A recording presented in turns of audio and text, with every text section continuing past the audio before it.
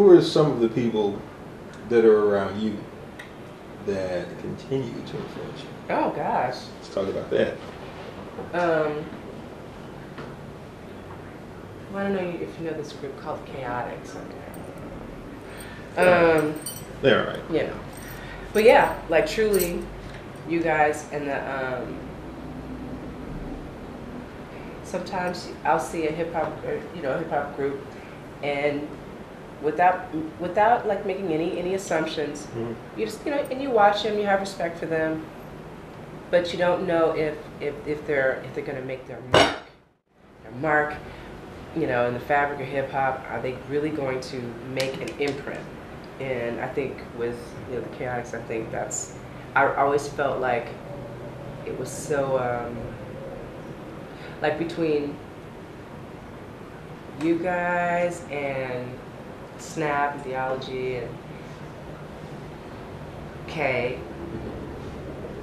as far as Houston is concerned, it's one of you all are part of the crew that I took the time to to study the lyrics. Like, okay, what are they saying? Okay. I mean, I'm always that person who studies the lyrics and stuff like that, but because out of respect, like if I go to their show and they know I'm going or I'm gonna shake hands with them and stuff like that, I kind of just want to know what I'm talking about. Right. Like, okay, what song do you like? All that. So, for me, especially with a person like Snap, I remember him always saying, especially in a cipher, being the only girl who's able to listen in and whatever. Then he would look back and say, okay, so what'd you think about? Yeah, I heard that, and I like how you linked it with. I'm like, oh, okay. So that made it, because hip hop means that much, as far as I'm concerned. To me. But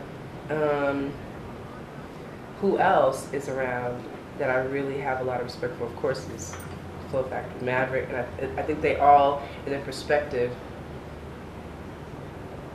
it's what I remember as being hip hop compared to what's going on now. I don't mind. I love me some Kanye. I love me some, some Kid Cudi, and that's fine.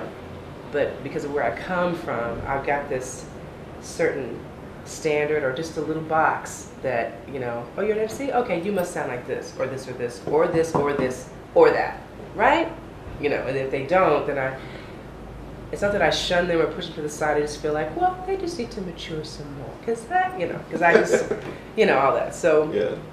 That's, but as far as singers, I have Coretta Bell, who is, you always have to have a continuation of music. Just, that's not the way it is. It just won't stop.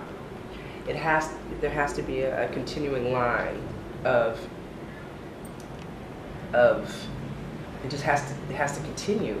Like, who's going to continue, the legacy? So if I love Earth, Wind and Fire or Parliament, then who's doing that now?